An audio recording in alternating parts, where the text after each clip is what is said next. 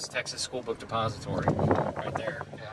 So we'll go straight. But he made this turn down that hill is where the shots were fired, the assassination took place. John Taylor and I are in Dallas, Texas at Dealey Plaza, where President John F. Kennedy was assassinated on November 22nd, 1963. And today, we are going to retrace Lee Harvey Oswald's footsteps, from his escape from the Texas School Depository to his boarding house to where he ultimately got arrested. All right, so John and I have been exploring Dallas all morning, and we've kind of been retracing Lee Harvey Oswald's steps. And it all started right up here at the book depository. And what's really strange, John, and you were kind of explaining, now that we're here, you know, Oswald took the shot from over there, but this street, the motorcade was coming down this street, and it could have been a clear shot. Right. You came down Market Street here. I mean, that's a much clearer shot. Right. And it's also, he's coming at you as you're shooting at him, versus he makes his corner, he's going down the hill away from you as you're shooting. It's a more logical shot. Maybe he wasn't in position yet. I don't know. But it certainly looks like that's where he would have been shooting if that were the primary assassin location. Yeah, so it almost like he hesitated. Or right, he's coming. I mean, he's facing this street from that perch. It's a clear shot, and when he makes the turn, he would have been right below him. It's totally exposed, but he waits till he's heading away from him and down a hill before he starts firing the shots. It's just a very odd choice. It doesn't make a lot of sense. I mean, the only thing I can think of is either he wasn't in position when he needed to be, or that, like you said, he hesitated. Like he got cold feet, and then he finally realized he had to do it. So it's on the 6th floor, which is not the top floor. It's the second from the top. It's where that window is? And that's where that window is, right? Right there? Yep. Second one from the top looks like it's open. How you doing, man? If you go across the street and look in there, you're going to see a beige box. So the question is, after the fatal shot, where was Oswald planning to go? Did he even expect to make it out of the book depository alive? Got off and went to his boarding house. Went in the boarding house, but he got his pistols out or not. Yeah. Who knows? John and I are about to retrace his steps.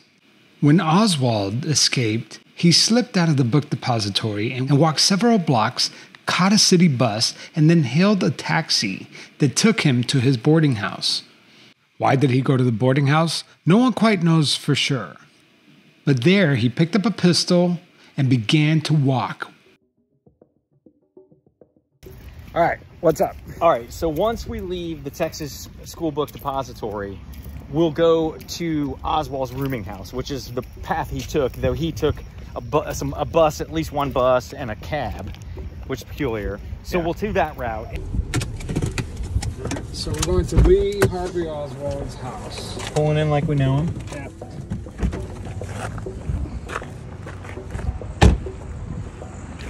So this was a boarding house. This is where he went right after he exited the book depository.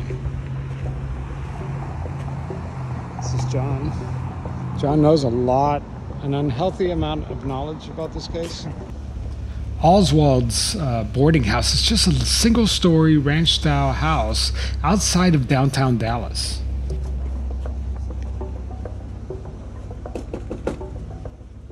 We knocked on the door, but nobody answered. All right, so John, right after he left the book depository, he took a bus? Right, took a bus and a cab to get here, and then walked part of it. Once they got here, they picked up a gun, maybe his jacket, and then left immediately and started walking. And then he ended up at the next location we're going to go to, which is where Officer Tippett was killed. So he walked from here, and which direction was it? It's not clear where he was walking to or what his plans were after his escape. As he was walking aimlessly outside of downtown Dallas, Texas, he stumbled upon a policeman, J.D. Tippett. All right, John, so where are we? We're at 10th and Patton Street here in Dallas, where Officer J.D. Tippett was killed, allegedly by Lee Harvey Oswald, shortly after the assassination. And it's not at all what I was expecting. So this was like a neighborhood back then? Yeah, this is much more of a neighborhood. but it's still just a very peculiar location. Like, and so he'd been to his house, and he's out walking, and that's, you know, it drives a lot of the conspiracy theories. Like, why was he out walking? Like, was he going to meet somebody? That's what most people And speculate. so this was, I don't know the story here. This is just like a happenstance, like they just happened to run into each other? I think that the official story is that J.D. Tippett he was told the description of the person they thought that was unaccounted for at the Texas Book Depository, which they thought might be having something to do with the assassination. And so he stopped Lee Harvey Oswald to question him. Yeah. Because he matched the description. And Oswald shot him. So it took 45 minutes for Oswald to go from the assassination site to here. And in between, he went to his house? Yes. And probably picked up the pistol that he used to shoot Oswald. After Oswald shot Officer J.D. Tippett, he continued walking towards the Texas Theater, where he ultimately was arrested. What are we looking at? Texas Theater, which is where Oswald was arrested shortly after shooting J.D. Tippett. So he was seen in front of one of these storefronts, like milling around. The storefront was a shoe store at the time. And the manager or owner called the police because he had just heard that there was a police officer shot in the area, and he thought that Oswald, the guy that was out front, matched the description. We're geeking out to JFK history here in Dallas, Texas. The co-host of Criminal Conduct, kind of digging into the history archives here. Yeah, exactly. Needless to say, we did a lot of walking through Dallas to recreate Lee Harvey Oswald's steps, but we finally made it to the Texas Theater. And John was right, it's still a working theater today where they show horror films. We tried to get in, but the theater was closed.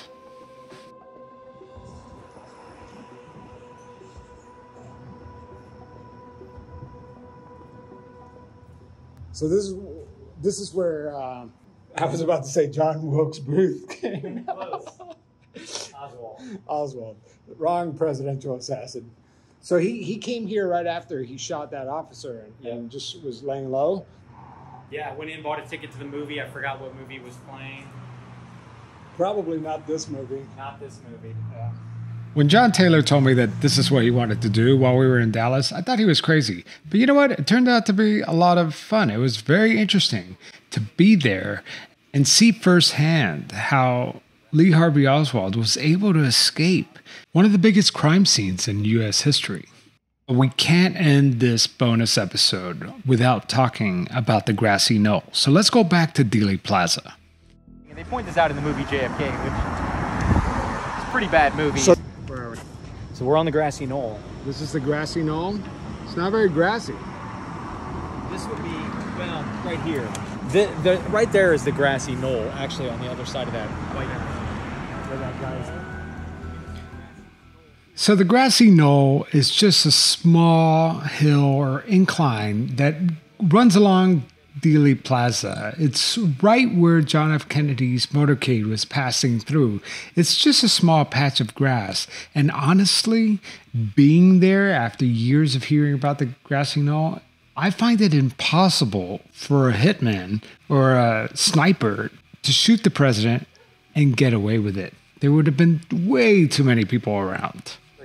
What do we got? Oh, We got the two X's on the street. The first X up there is where the first shot hit Kennedy. Second X is where the fatal shot got Kennedy. Approximately. And this is also the grassy knoll. Yeah, this is the grassy knoll. So this is what they were pointing to, because this is the space between where the alleged shooters would have been and the road. So there was a reporter in the motorcade who referred to this as a grassy knoll. That's where it got its name.